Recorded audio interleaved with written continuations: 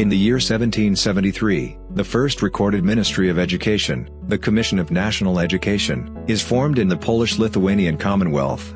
In the year 1908, the Chicago Cubs defeat the Detroit Tigers, 2-0, clinching the 1908 World Series. This would be their last until winning the 2016 World Series. In the year 1912, former President Theodore Roosevelt is shot and mildly wounded by John Flammang Schrank. With the fresh wound in his chest, and the bullet still within it, Roosevelt delivers his scheduled speech. In the year 1947, Chuck Yeager becomes the first person to exceed the speed of sound. In the year 1956, Dr. B.R. Ambedkar, leader of India's Untouchable caste, converts to Buddhism along with 385,000 of his followers, see Neo-Buddhism.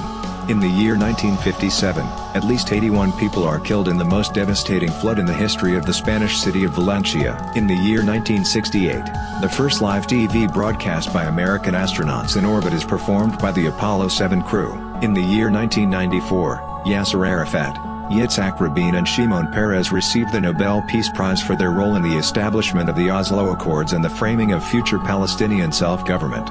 In the year 2014, a snowstorm and avalanche in the Nepalese Himalayas triggered by the remnants of Cyclone Hudhud kills 43 people. In the year 2015, a suicide bomb attack in Pakistan kills at least 7 people and injures 13 others. In the year 2017, a massive truck bombing in Somalia kills 358 people and injures more than 400 others.